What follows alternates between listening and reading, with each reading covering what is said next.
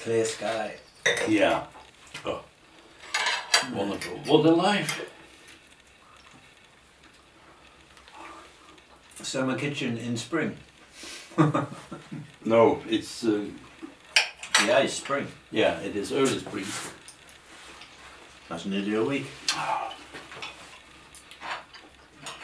But you know, no, actually, I think someone said, it's so stupid, someone said that the CO2 is increasing the temperature on the earth, making the climate change. But isn't that right? Right? No. No, no, no. You look, a clear blue sky, an airplane Yeah, coming across. yeah, you see, And you can see the airplane all the way. Yeah. Very, very good. Yeah. So And what's wrong with that? the aeroplane is polluting. He's laying down CO2 all the time. Burnt fuel. No? That's why we're warmer. You know, Al Gore. You know who that is? Yes. He The ex-American. yeah, Vice President. he was nearly a president, but happily he wasn't. Well, Ronald Reagan was his president, was that right? Yeah. Hmm. No, wasn't it Bush Junior? No, not Bush Jr. Was it? Yeah, I think Al Gore lost for Bush in Florida. Yeah, well, his brother was running there, Jeb Bush, who's the governor of Florida. Okay. Well, Well, what does he say then? he said that because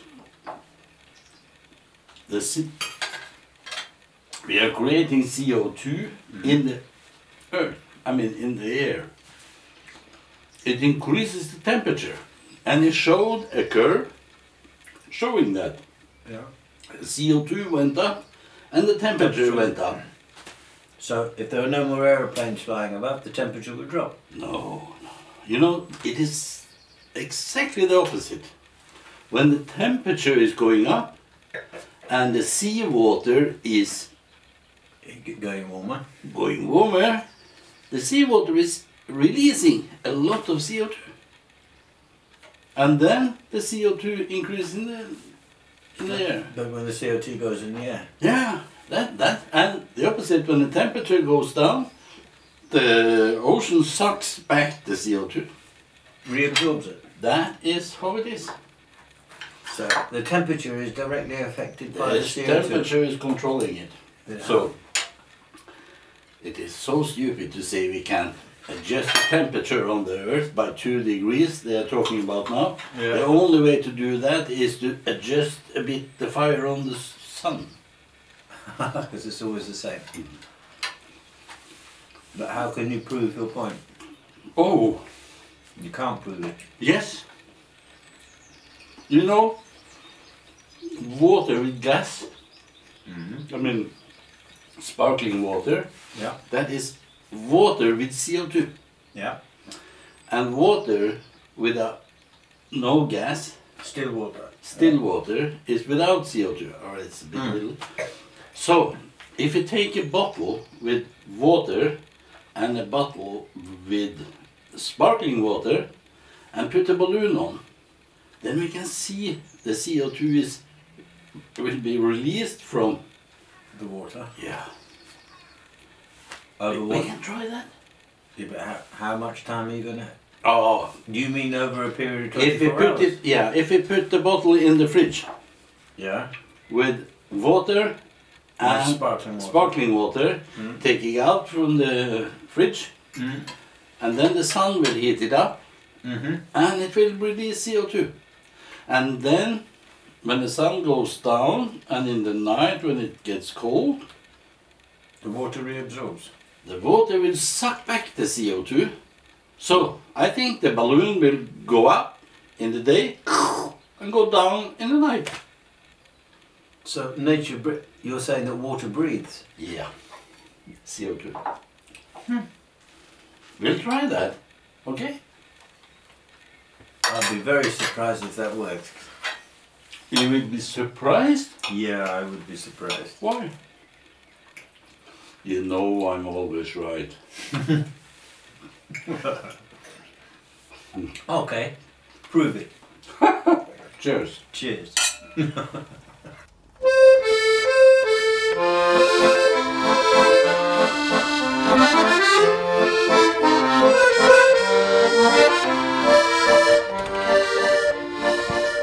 Now, Jeremy, I'll show you what we are doing. We take 2 bottles of water. One with gas. No, this is water.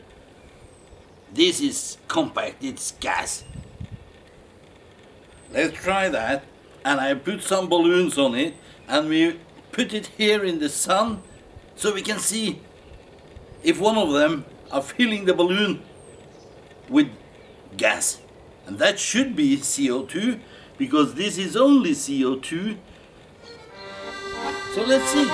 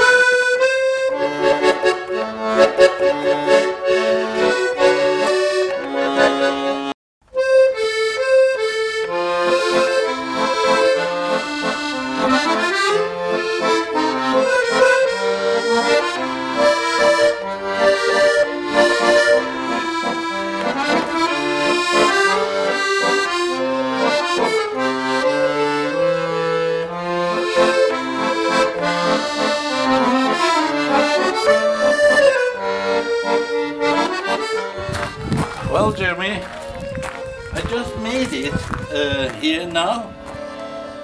You see the 2 bottles, and one is with water with gas, sparkling water. The other one is pure water, and the sun will now heat them, so we can see if this bottle with gas will release CO2 and this doesn't. So I will show you. Oh, by the way, this camera is taking 1 picture every 30 seconds, half a minute. Okay.